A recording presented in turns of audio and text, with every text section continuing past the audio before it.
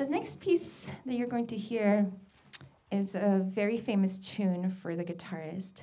It was written by a Spanish composer, Albéniz, and if you actually are a fan of The Doors, they actually played this piece in one of their songs. It's really cool. And if you recognize it, let me know. So the piece was written by Albéniz, and he wrote this for piano, but he was really inspired by guitar. And he was using all these resciato chords, but he loved the guitar sounds, but he actually never wrote for guitar. And that's a sad thing. So the guitarist, took a stance and transcribed it for guitar. So I always like to say, you can be the better judge for it if you think the piano version is better or if you think the guitar version is better. So this is Asturias by Albéniz.